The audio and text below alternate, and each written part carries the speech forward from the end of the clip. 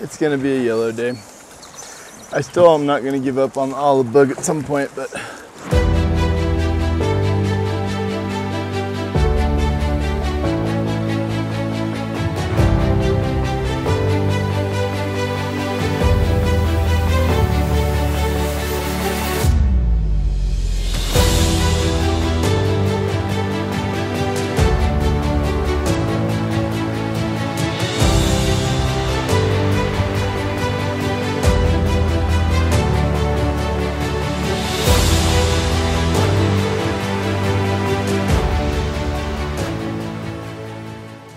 we've had a really good yellow bite going for at least an hour. Hooked a lot of fish, landed some. A super bite for me is 2 hours. When it just stays on one color, I mean, on a rare occasion, you'll go longer than that. It is really hard to right now stop and change that fly. But we went through about 5 minutes of really premium water, nothing. It's time to start over. And so we're gonna start all over again. And I'm gonna go back to that Olive Boogieman, the one we started with. If it works, great. And if it doesn't, that's when we're gonna start going through rotation. We break from everything we've been doing. And we'll just switch it up and go, just start experimenting.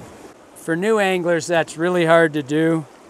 But after you do the change and see that it works, and how fast it works, it'll get a lot easier to say, okay, it's time, and you got to switch it up. But it's hard for anybody.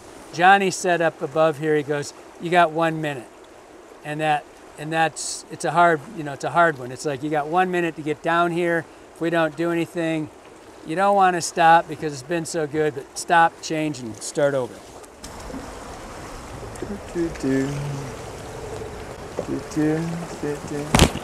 I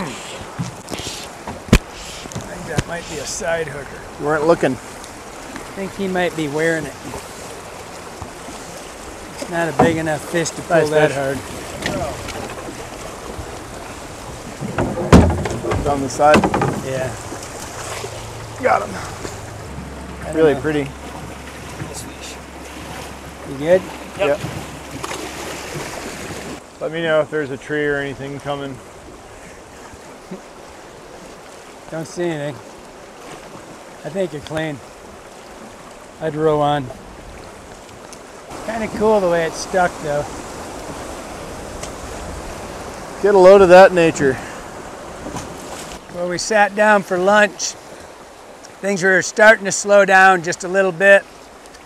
So we started seeing some boats, so we stopped for lunch, took a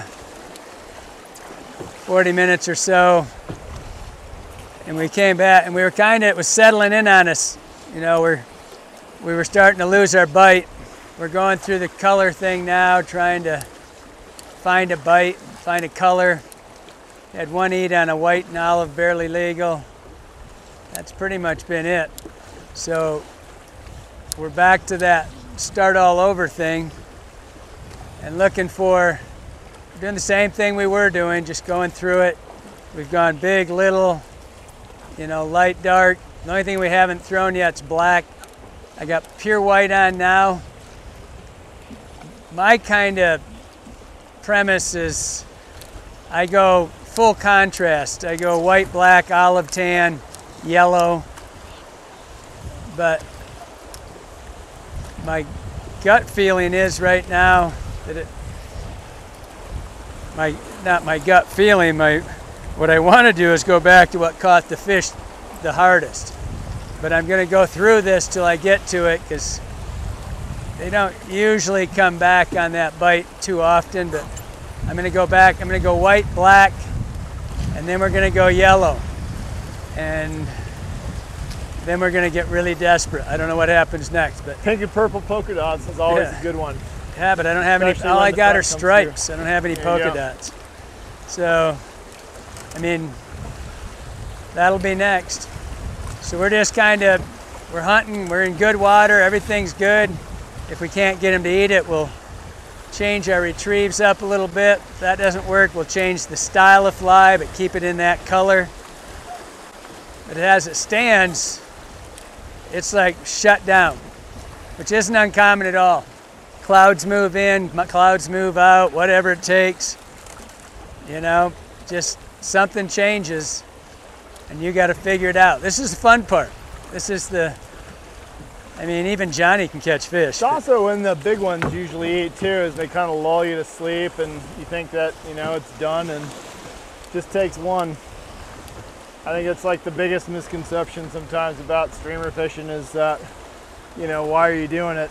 You know, do you want to catch a bunch of fish? Well, sometimes you do get those days where you do catch a lot of them. It's not usually the times where you do see the really big ones. I feel like most of the big fish come on kind of low number bites, and that's all you're looking for. First time I ever broke 24 with you, we didn't see a fish for 6 hours. And that was the only fish I saw all day, but it was the best day of fishing I ever had because I got my biggest brown, and just kind of what you're after. I think it's black time. Black dungeon, black anything. Black boogie. Black bugs right here. And you're just trying, when I'm changing fast and trying to figure stuff out, I don't do loop knots, I do a Davy knot. Otherwise, every fly, Got mono on it? when you're in a hurry, got mono in the eye still. Where are your hemos? Right here. What do you need? Barbs. Frig off, Barb. Hey, Barb. Don't meet a lot of barbs anymore. Babs, barbs. Babar? I don't have any. What, no children? No, elephant books. Babar. Hey, look at this. I'm in the fucking tree again. I'll get it there for you, sweetie. There you go. Well, if they're reactionary at all today, and that don't work, we're in trouble. Now the first one should be, oh yeah, he ate it. Oh, did he jump on that thing? That was cool.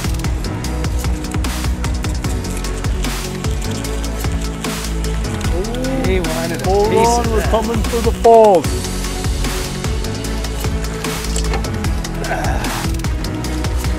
Stick that thing in your net there, Beaver. Here you go, hold on. Thank you. Oh, no. It's good. Never a doubt.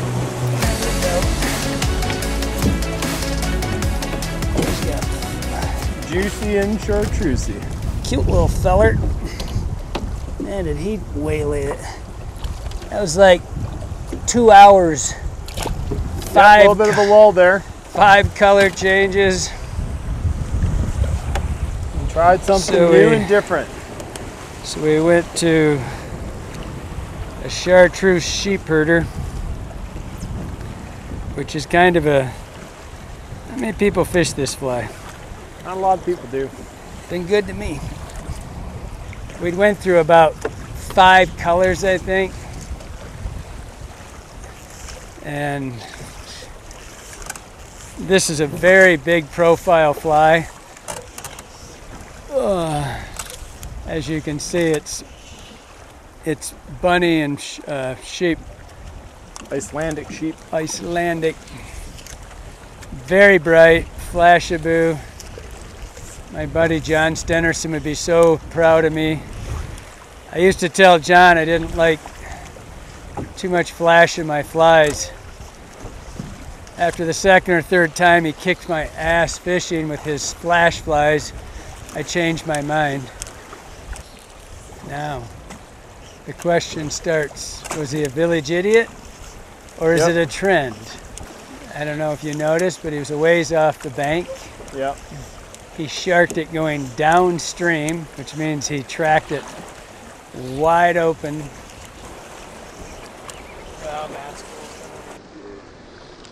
Oh, another one there. Damn, that was a nice one. Did you see it? Yep. Fatty. Did you touch it? Yeah, he got it. He inhaled it. It's getting a little cloudy. Might be all over Black Dungeon time. That's exactly what I was thinking. It's kind of in between, but if the chartreuse is not always, nothing's always, but I was just thinking maybe we would match that up a little bit and darken up. It's just kind of mixing on us, so I'm gonna put on something darker but still has a little flash in it. Want me to pull over? No. Go to. Mini olive boogie. Oh, missed one. Just pulled that thing right out of his face.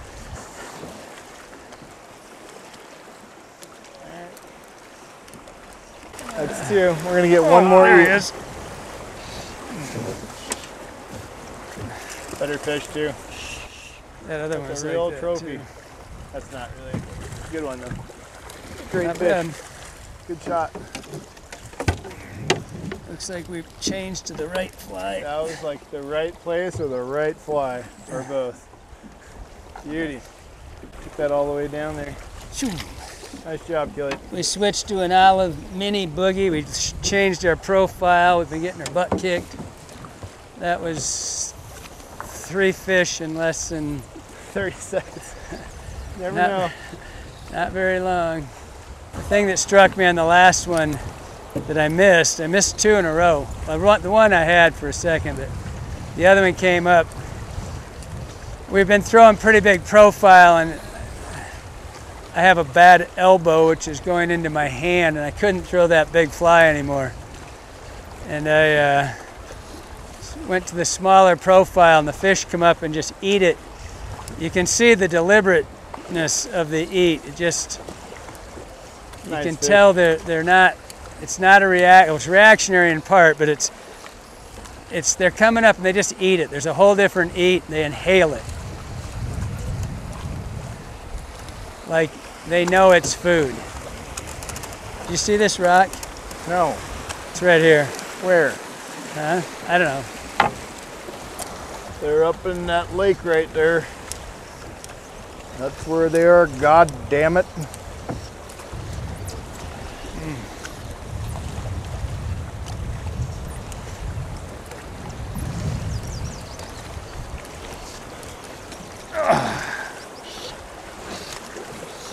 Oh, he's wide open. Wide open. He's a little feller, but he's got spunk. Yeah, good.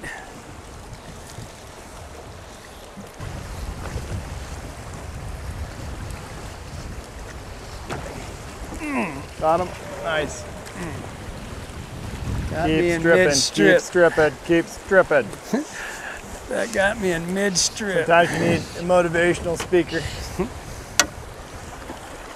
Got him.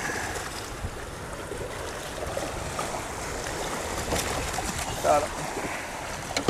Whoa. Yep. We've been talking all this time about keeping tension on your fly, stripping it in.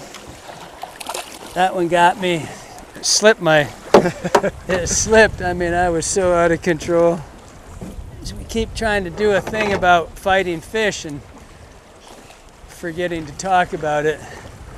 That last one was a perfect example of how not to. I set up and I slipped the line through my hand. And I was out of control the whole time. But we'll get another one here and I'll show you what I mean. But you want to keep your rod in front of you and resist the temptation to go to your reel on a big fish until you're completely tight. I mean, if you're good enough to get control and fan your reel, that's one thing, but try to stay tight with your rod in front of you and your rod low. One of the worst things you see people do is, and it's an old habit, people say keep your rod high. You don't fight fish with a high rod. You fight fish with a low rod and as low as you can, and just put think about where your rod tip is when you set the hook. When you're setting up on a dry fly, you know, you're lifting up, you keep your rod high. You know, if you're streamer fishing, you usually have your rod low. If you're swinging soft tackles, you usually have your rod low. You want to keep your rod, basically keep the angle of depression of the hook in sort of the same spot. I mean, yeah, there's times where they get both hooks or one hook super solid and you can do no wrong, but more often than not, what you notice is that when people change the angle of the rod very quickly from the position at which the fish eats, they tend to get off a lot easier than if you keep it at the same angle. And it's really important. It's hard to break that habit, but very important. Once in a while, you gotta let loose, put the Tommy Bahama shirts on, and go get yourself a chimichanga. I don't even know what a fucking chimichanga is. It's deep fried Mexican. It's like a, you know, a flour tortilla with a bunch of shit in it, and then they deep fry the fuck out of it, and it's cheesy and a lot of peppers and stuff. It's delicious. Actually, I would take a ribeye over a chimichanga. That is for sure. We're getting close to the end. We had a pretty good day, really. We had that 2-hour lull when the front was moving in. Yeah. But got, you know, not crazy, but good enough where we probably saw, you know, 20 fish come to the fly today. I guess at least that. Yeah. Yeah, it was. So what we were looking for is just to get a handful of tips out of that. So you know, keeping your rod low, changing your angles, and you know, fighting your fish with a low rod, and keeping it low and tight on you. Change your fly frequently. We've changed our fly. I've got the draw. I'll show you when we get down here to the landing. I'll do a still on it. Change the fly. We just switched back to yellow. We've tried yellow because it was so hot early. We tried it 3 times, I think. Yeah. And just smaller on this one though. Then we went mini again. Did the same thing with olive. We went mini, olive boogies. That was probably the best, other than the yellow dungeon. Well, there it is. That's the gut pile for the day. Other than a couple I left in trees, this is everything we fished. It was a great day. Hope you liked it. Thanks, Johnny and Braden. Stay tuned. Got much more coming.